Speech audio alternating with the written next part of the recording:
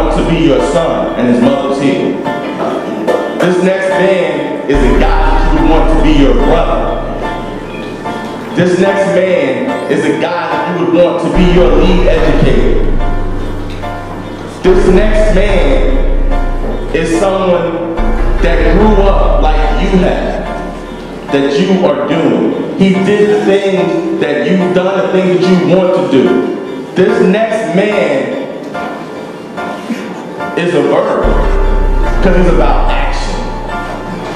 Action. One of his quotes is, I don't rest when I'm tired, I rest when I'm done.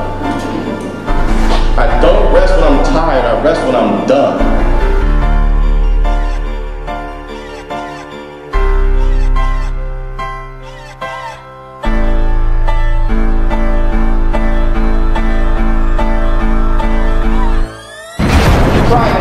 When you go to school on Monday and someone says, how I'm doing, don't say, oh, I'm good. No, everything cool.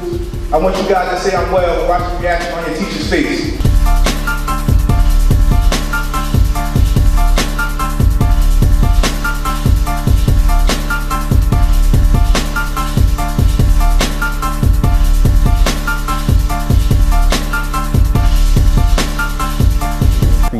Attendance is increasing and failure is dropping.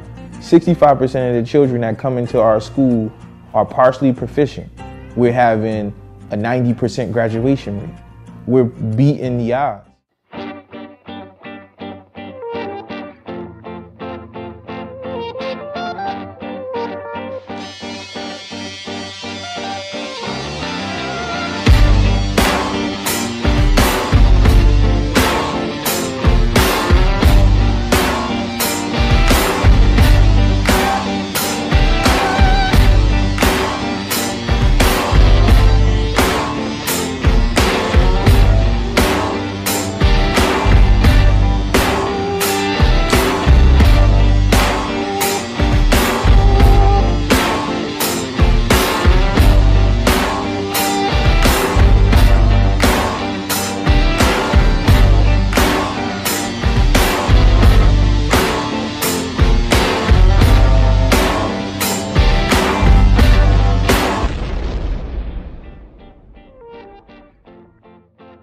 We're about to head into a local barbershop in Patterson with a lot of the former athletes of the town come to get their hair cut and discuss some prominent issues going on in the country. I mean, you think about it, you know, yeah, he was aggressive, but all coaches do that.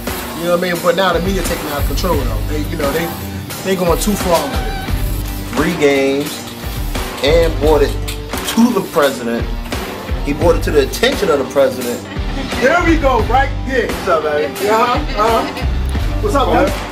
I think he took it overboard, but I don't think they should have fired him. Your son plays for Rutgers, and you see the video, a coach calling him a faggot, and then hit him in the back of the head with a basketball. How do you react coming from where you from? Coming where I'm from? Yeah. You can call me whatever you call me soft. Yeah. You call me. You know what you ain't gonna call me no faggot. They getting young men from high school. You try to go to college. You telling your parents, right? You telling these parents that, hey, you know what? I got your son. I'm gonna make sure your son is good. This and that. So you're lying to your parents. If that situation came to you, how would you deal with the situation? He fired. And remember now, Rutgers already made a decision to suspend him and not fire him.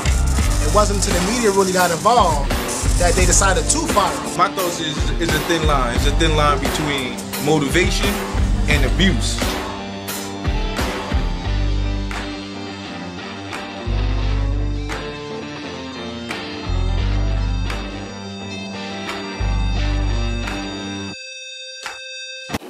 Mr. Mills is different from all the other principals because you can tell that he truly understands and cares about us. I see Mr. Mills on the trips, you know, joking around with the students. He knows us on a first name basis, whereas the other principals probably didn't even know if I was a student here or not. Everything's just changed. The security guards were doing their job, we were getting to class on time, there were more programs for us to be involved in. I'm like, okay, this was really changing. At one point, I was really thinking about transferring from the school. I didn't think I belonged here, but as soon as Mr. Will came into that position, I was like, okay, I'm staying because I'm proud of him. Like, he's been doing his job. He doesn't come in trying to rule stuff. He just comes in, gives you options of whether or not you want to behave, whether you choose what you choose is your outcome. So it gives you a lot of freedom as to where other principals were just banging down your throat or weren't even here most of the time. And it just provides that stability that students need to learn and to be successful in life, which is what Principal Mills did for us. Mr. Mills cares for us because he wants to see us succeed further in life. Our test scores are higher. We're offering us AP classes right now. Me and my friends, we're taking all these elite classes that I feel as though with other principals that probably would not have happened. And he brought in like motivational speakers. He brought in people to teach us about credit and how to like invest in something that will better our future. And he's just involved in every aspect of our life. I feel like he's like maybe my second father, because he tells me the same exact thing my father tells me, especially with boys, friends. No, there's a great decrease in fights. I haven't even seen a fight my senior year or my junior year either. So Mr. Mills is doing an absolutely great job, and I am so proud and honored to say that he is the principal of Malcolm X Shabazz High School, and that I will be graduating in the class of 2013 with him as my principal as well. Even if I need help with school, because he knows I'm a math freak and he likes math, so if I need help, I'm gonna go to him. That's basically it. He really helped me mature. So thank you, Mr. Mills. We appreciate you.